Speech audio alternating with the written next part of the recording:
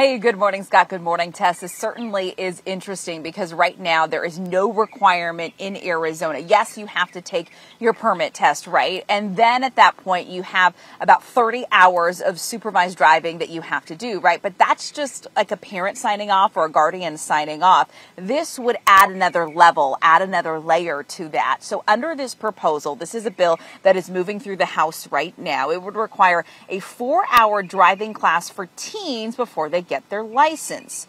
It would instruct ADOT to basically establish this driver's education course that could be taken online or in person. The goal here, reduce crashes, they say, moving violations, and educate young drivers about the rules of the road.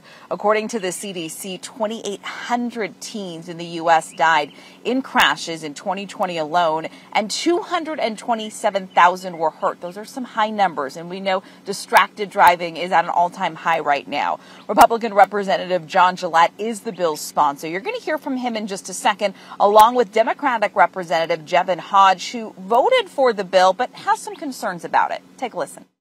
Of our generation, this was taught in high school. You didn't leave high school without driver's ed. And then you still had a waiting period. Driving is a privilege, it's not a right. Firmly believe the intent of the legislation is there. It is exactly what we need. We need to make sure that our young people are educated and they're knowledgeable as they're operating a motor vehicle. My concerns with the legislation, however, stems around the fact that there would be a requirement to pay for this course.